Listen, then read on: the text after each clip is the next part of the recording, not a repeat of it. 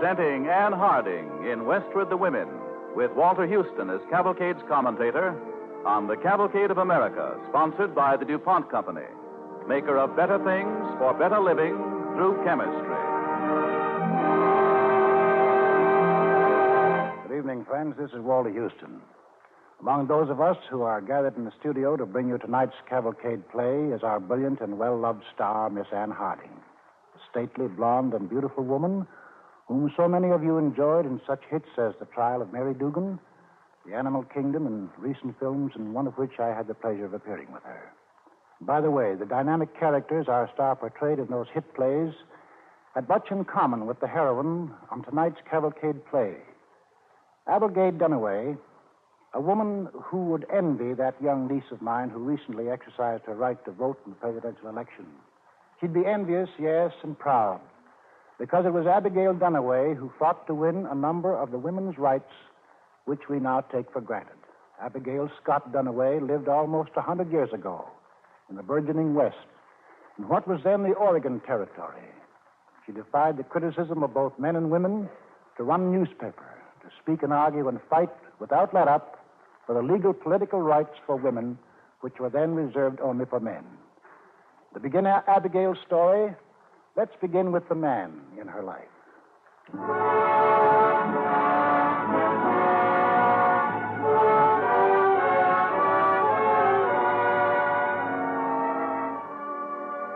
Well, sir, I'm just Ben Duniway, who married Abigail Scott. I'm a plain, average man, and I thought I'd marry that kind of woman. But no, sir. Abby wasn't plain, and she wasn't average. I never could quite keep up with her, but I always had to try. She was an Illinois girl, but her pa got the Western fever and took the long trek across to Oregon. When I started into court, Abby, she was teaching in a little country school. Now, Ben, you've got to keep quiet. I have all these papers to correct, and I have a headache. But, Abby, you promised. Promised what? You promised to tell me this afternoon. Oh, yes. Oh, I don't know, Ben. This is a hard country for women. Well, not if you have a man with you. And I'm working now. Well, it's not much, but still it's a living. But I'd always make a living for you. For me, yes. But I wouldn't have so much of the crust of bread in my own right. Why, Abby. If I married you, I'd always be beholden to you. To me? Well, you'd be my wife, Abby. I keep remembering my mother, Ben. What a hard life she had. Killed her, I guess. And I remember something she said about being a woman. Abby, you mustn't think this way. It was right after my little sister was born, and Mother looked down into the crib, and she was crying, and she said, "Poor baby, poor little baby. Going to grow up to be just another woman." You know why you talk this way? You're tired, Abby. Well, of course I'm tired. You're tired of taking care of all these mean kids and worrying yourself sick. Abby, honest, it won't be like that, like your mother. If you'll only marry me. Honest, Abby, I'll make you happy. I promise I will.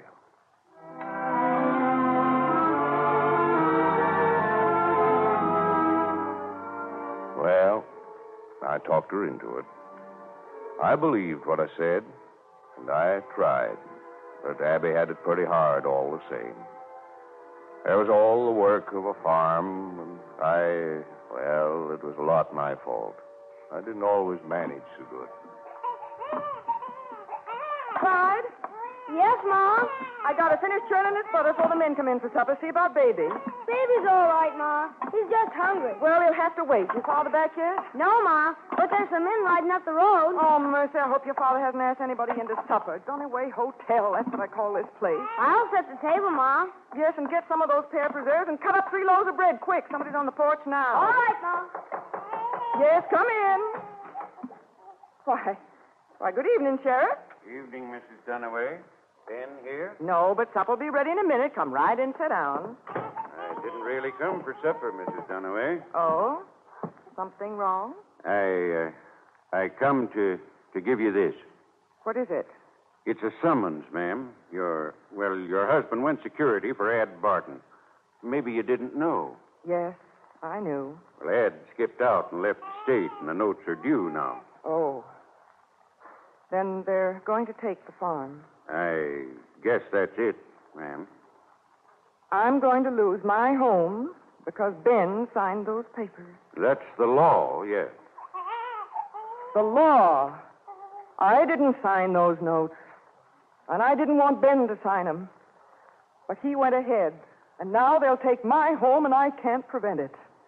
What kind of a law is that? I'm just telling you how it is, ma'am. Yes, that's how it is. Now we'll lose the farm and I can't stop that. But someday, Sheriff, things are going to be different for us wives. Things have got to be different.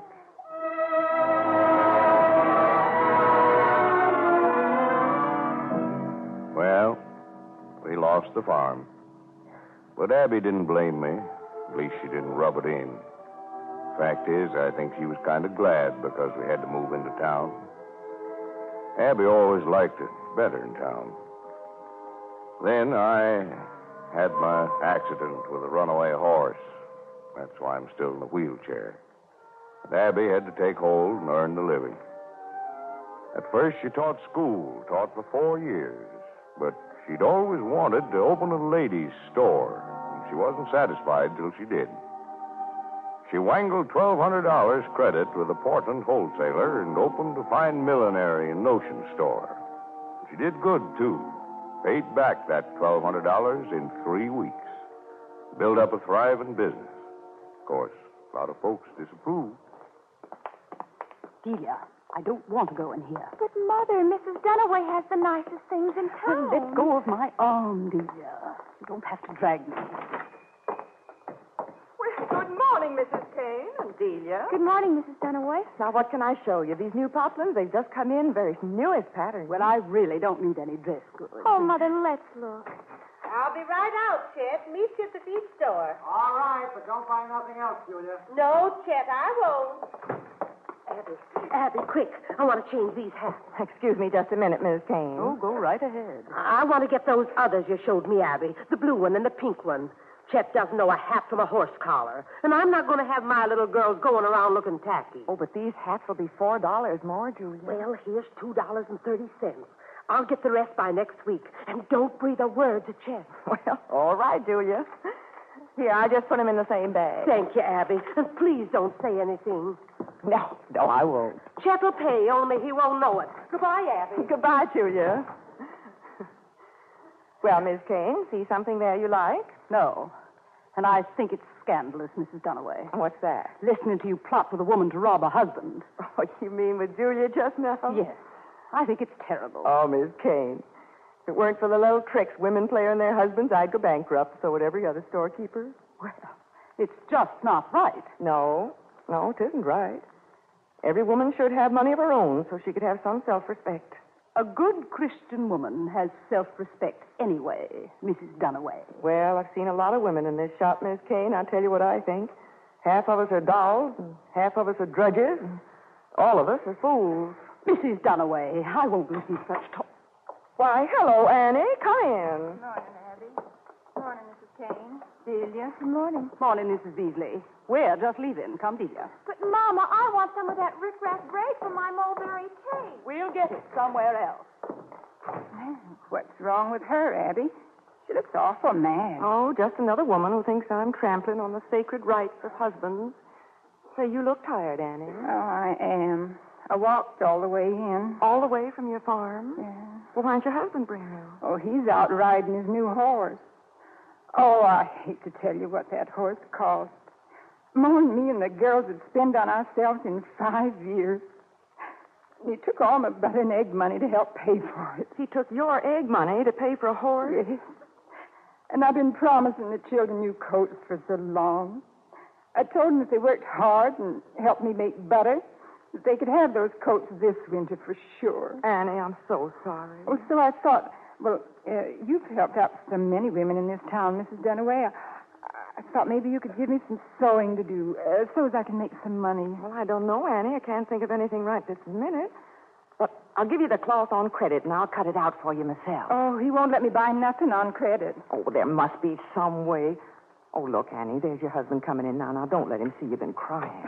Annie, I told you I didn't want you hanging around bothering Miss Dunaway. Oh, I just came in for a second floor. And he's going to do some work for me, Mr. Beasley, and I'm going to make new coats for your little girl. My girls don't want no coats from you, Miss Dunaway. Lloyd, please. Seems like you're doing too much meddling around this town anyway. I've shown a few poor women how to make a living, Mr. Beasley, if you call that meddling. I do, ma'am. And my wife don't need any help from you. She's got everything she needs. Including a fine riding horse, too, I see. Huh? What horse? I mean the horse you bought with your wife's money. The horse you ride while your wife has to walk all the way into town. Now, you look here. Mr. Beasley, why don't you give her money back? Why don't you give her a chance?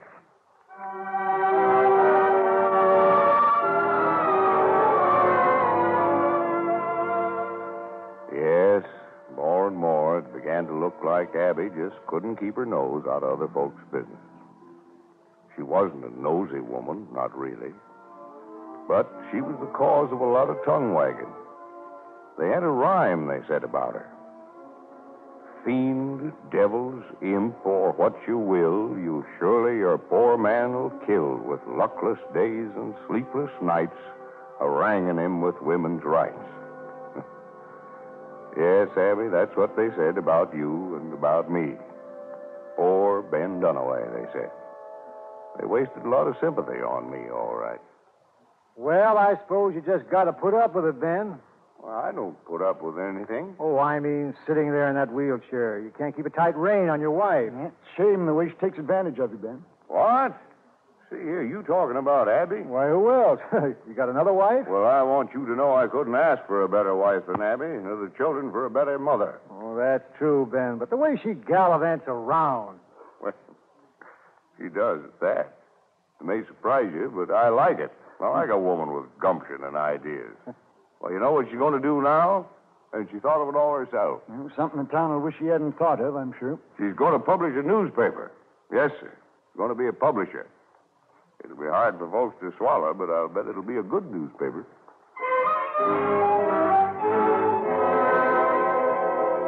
The New Northwest, published in Portland, Oregon, May 5th, 1871. Publisher and editor, Abigail Scott Dunaway.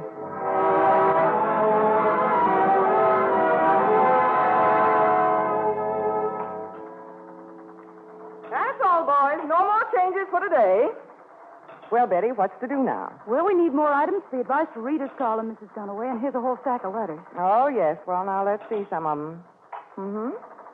Oh, I'll answer this one. Dear Jemima K., you need not make yourself a skirt with a train. Hope you're going to be a sensible helpmeet to your future husband, and if so, you must begin by dressing sensibly. Dressing sensibly. Oh, Mrs. Dunaway, I have 2 dresses with trains. Yes, dear. Well, you aren't a farmer's wife. Well, now, here's another smart woman wants something to do. Experienced seamstress, some business experience, and oh, yes.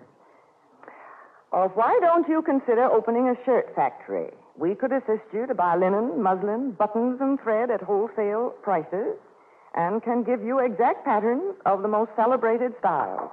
Well, now, just a minute, Betty. Come in. Morning, Miss Dunaway. Come to get my sister. Oh, but I'm not through, Prentice. I got all these I'll letters. ask you to come home right this minute and never set foot in this office again. And why, young man, if I may ask? We don't want our sister associating with women like you. Prentice. Young man, I've raised 5 sons, and I'll tell you this. If you were 5 years younger, I'd give you a good spanking. Be so kind as to read this editorial in the Chronicle, Mrs. Dunaway. Prentice Talbot, I'll never speak to you again. Pa, neither. I'm 18 years old, and I have a perfect right to... Who wrote this terrible thing? The editor of the Chronicle, ma'am. And Pa says every word of it must be true. Let me see. The sort of woman who travels about the country, living in hotel rooms, smoking and drinking, and... Oh, Mrs. Dunaway. What's a bacchanalian orgy? I can't tell you, Betty. I've never seen one. But I'm going home now to talk to my sons. And then I'm going down to that editor and ask him to give me his definition, if he has one.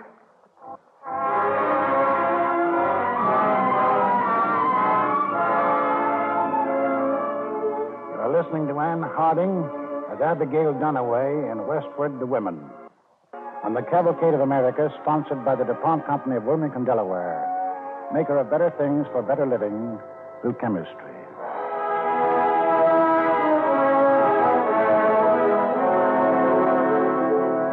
made Abigail's blood boil when the sheriff came around to foreclose the mortgage on her Oregon farm.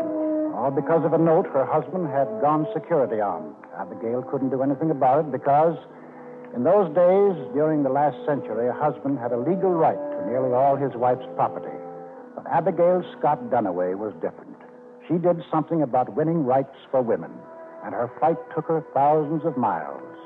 As our story continues, Abigail, now the editor of a woman's newspaper, has read a libelous attack on herself on the editorial page of another newspaper, and has taken the editorial home to discuss it with her husband and 5 sons. Clyde. Yes, Ma. In here. Who are those men on the porch, Clyde? I don't know them. They're waiting for me, Ma. Are the other boys around? I want to talk to you about something. No, they're not, Ma. Well, it's about this newspaper. It's got an editorial. Newspaper? You don't call that dirty piece of fly-specked wood bulb a newspaper. Then you've seen the editorial. Yes, Ma. I'm sorry you read it, son. I wanted to talk to you first. But go find the other boys, Clyde, before they read it. They've read it. Oh, no. Where are they? I've got to talk. They're in jail, Ma, all together.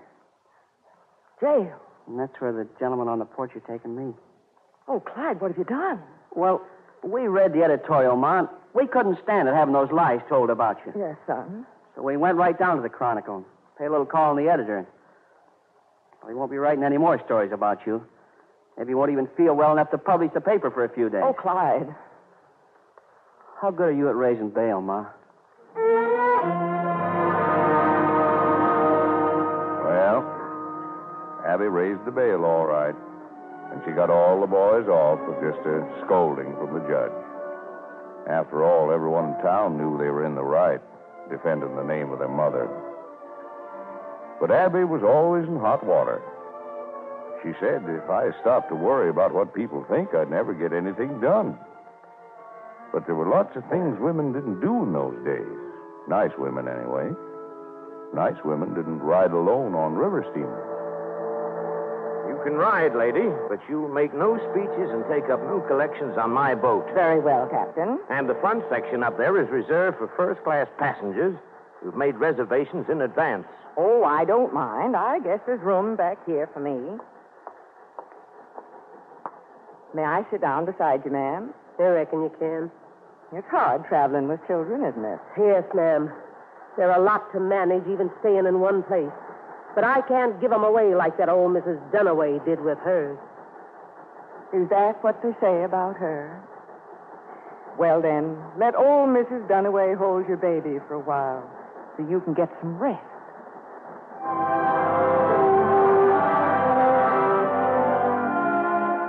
No, nice women didn't travel alone on river steamers or on stagecoaches either, if they could help it.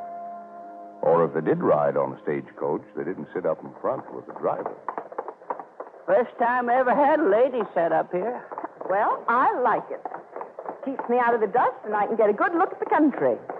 If I get to heaven, I'm going to ask St. Peter let me be an usher, so I can show hard-working stagecoach drivers the best seats. Well, ma'am, if you put it like that, I reckon I'll have to come and hear you talk tonight. If we're there in time. I never did see a woman get up and talk in public. I'll do my best, Mr. Driver, especially for you. But I tell you how I feel about the women making speeches. Like a hen, I saw one standing on a fence trying to crow. But she didn't do so good. Well, sir, once I saw a rooster trying to set on a nest of eggs, and he didn't do so good either.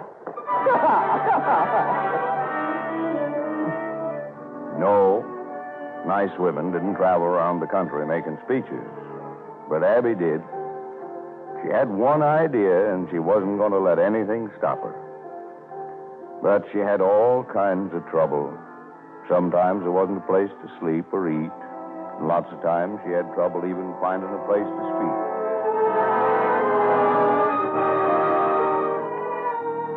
Sorry, ma'am. I can't find the key to the hall nowheres. And you can't get in without it. Yeah, well, last week you rented the hall to an Indian medicine show. The week before to the Pixley sisters and their daring song and dance act. Key wasn't lost then. It's lost now, ma'am. That's all I know.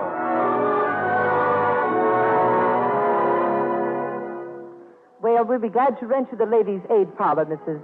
Dunaway. But we have to know how you stand in regard to the temperance movement. Well, I'm a temperance woman myself. My husband's a sober man, and so are my sons. But I don't think that temperance should be linked with women's rights. Don't you believe in prohibition, Mrs. Dunaway? I don't think we should try to impose restrictions on others when we're seeking freedom for ourselves. Oh, well, Mrs. Dunaway, in that case. I know. In that case, I can't speak in your hall.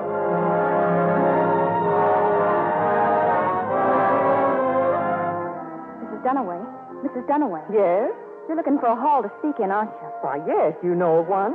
Well, I'm one of the girls who dances over at Joe's place. And Joe has a big back room in his place that I know he'd let you use. Yes, but, Joe's place is a saloon, isn't it? But you have to speak somewhere, Mrs. Dunaway, and I'm sure it'll be hunky-dory with Joe. Well, the Lord preserve me from the ladies' aid, but I guess it'll have to be hunky-dory with me.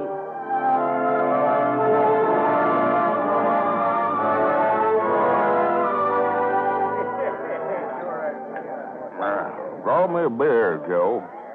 Awful quiet here tonight. Where is everybody, Al? They're in the back room listening to a lady make a speech. A lady? That's right. It's that Mrs.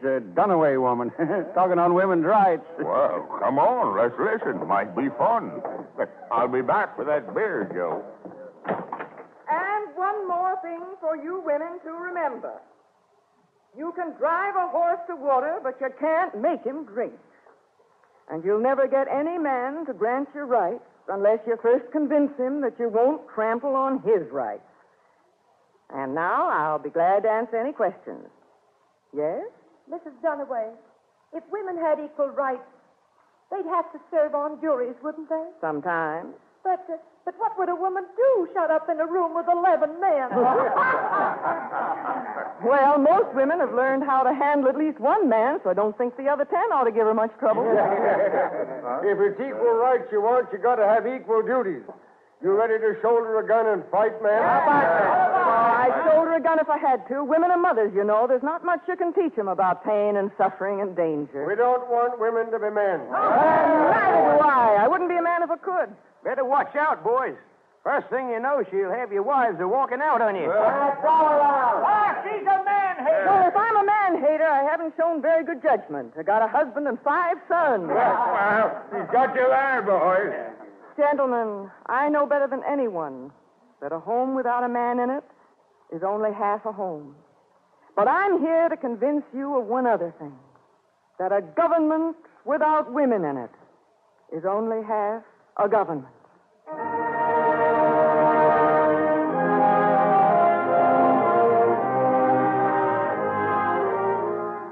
Yes, Abby had one idea, and she worked hard for it. Finally, she won. One after another, the states of the Union voted for women's rights. Oregon in 1912.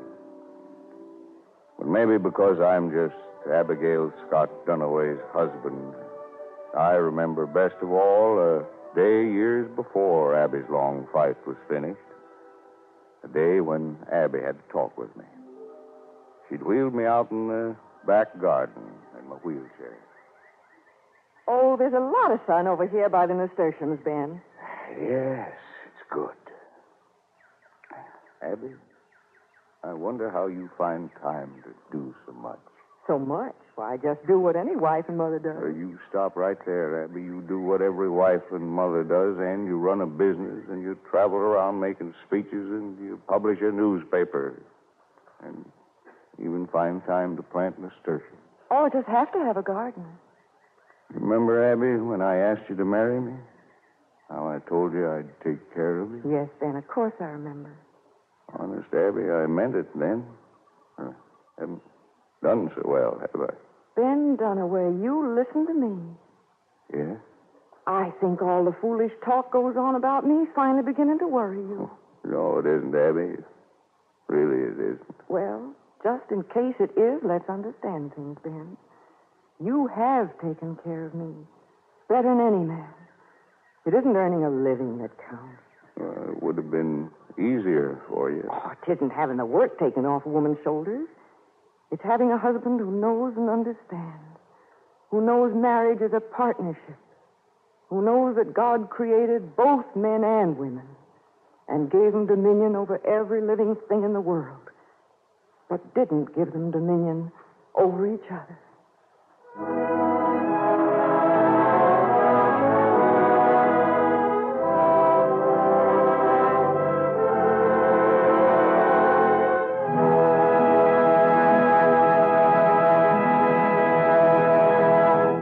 Our thanks to you, Ann Harding, and to all the cast of tonight's DuPont Cavalcade.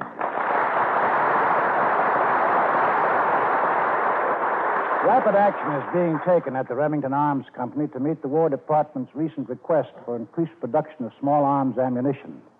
Military schedules, sharply reduced by the government earlier in the year, have been partially restored. Now here is Gain Whitman with a statement from Mr. C.K. Davis, President and General Manager of the Remington Arms Company, an affiliate of the DuPont Company. As Mr. Davis says, I quote, "It is understandable that the public may be somewhat confused by the recent developments with respect to small arms ammunition requirements. Brigadier General James Kirk, Chief Ordnance Department, Small Arms Division, recently pointed out that there's been no frontline shortage of such ammunition. The supply line to the battlefronts has been kept full. The small arms ammunition industry has met every test and come through with flying colors. But with stockpiles now being drawn on more heavily than had been anticipated, an immediate increase in production is imperative to prevent even the possibility of a shortage." So said General Kirk.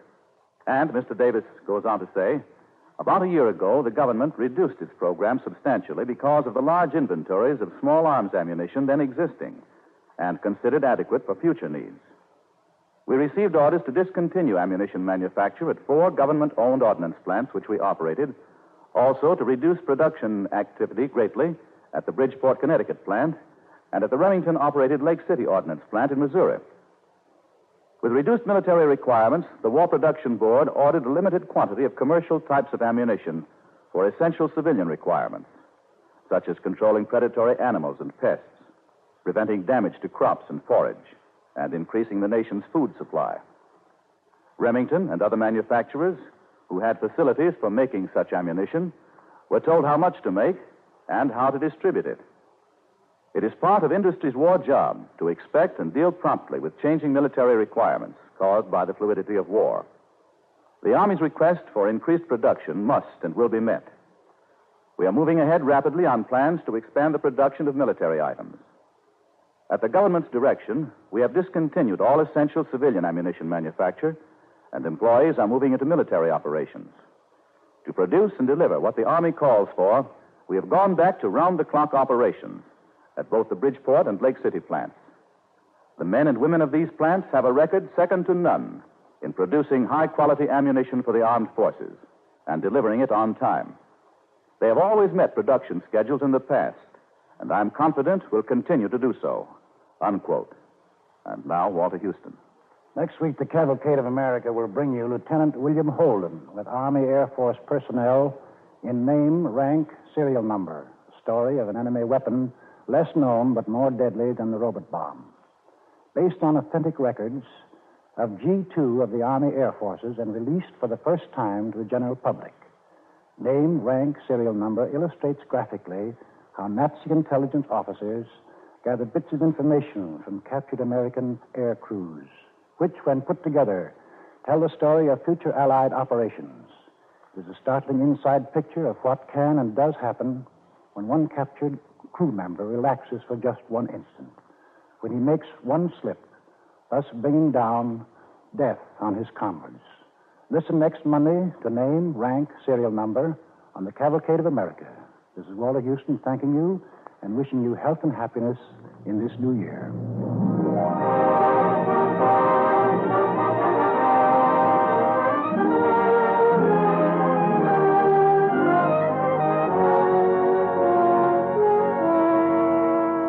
Tonight's Cavalcade play was based on Nancy Wilson Ross's book, Westward the Women, and adapted for radio by Turner Bullock. The music was composed and conducted by Robert Armbruster. This is Gain Whitman sending you season's greetings on behalf of Cavalcade's sponsor, E.I. DuPont de Nemours and Company of Wilmington, Delaware.